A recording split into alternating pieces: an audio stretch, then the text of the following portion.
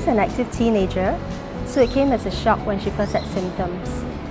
She called me after school one day to say that her heart was racing. Thinking that she had a panic attack, I asked her to relax and breathe slowly, but then she started to cry, so I rushed home from work. The attack lasted only about an hour, so by the time I got home, the symptoms had stopped. She was fine for about 2 to 3 months, and then it started again, and the third time. By then I was worried and took her to the polyclinic to see a doctor. From there we got a referral to see Dr. Xiao.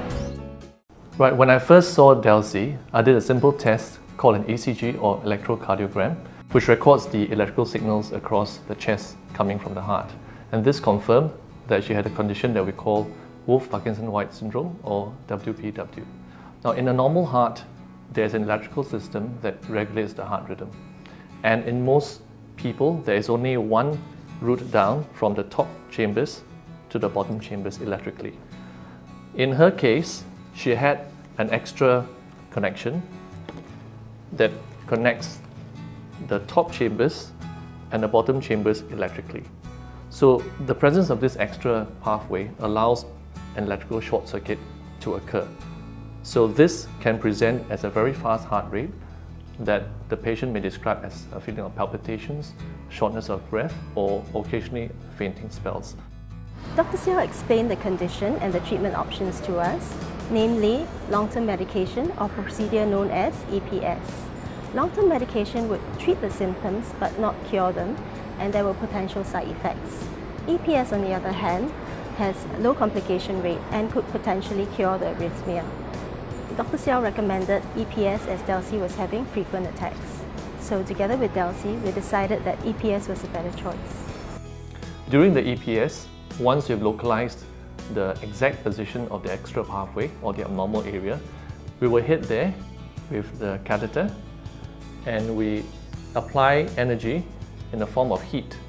And this heats up the abnormal part and eliminates it, essentially burning it away.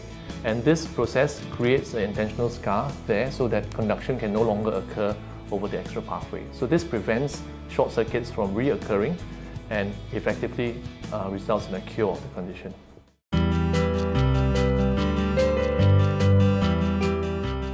We admitted Delcy the day before her procedure and explained what to expect. A lot of the preparation is standard.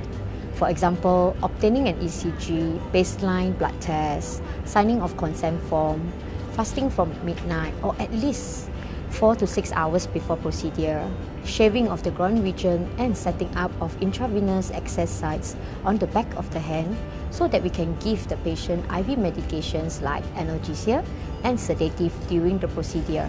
Given Delcy's young age, she had her procedure done under general anesthesia.